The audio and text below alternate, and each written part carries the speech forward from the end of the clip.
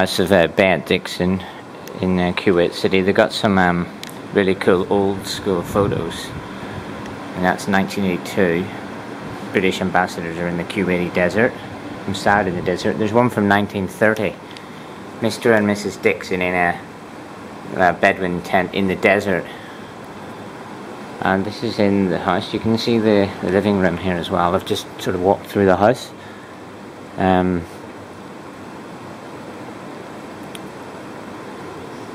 Getting a bit of a tour here as the only tourist in Beit Dickson's house.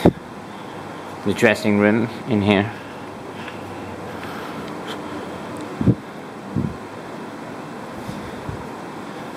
It's very interesting, this, the link between the UK and Kuwait dates back to, well, the start of the last century at least, and also the fact that Britain had this building here where Harold Dickson made very good friends with the local people, almost to the point where he's the sole person doing it, building these links. Certainly a lot to read up on, and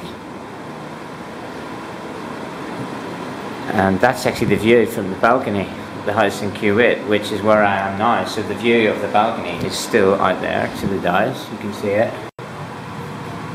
Same view, same balcony.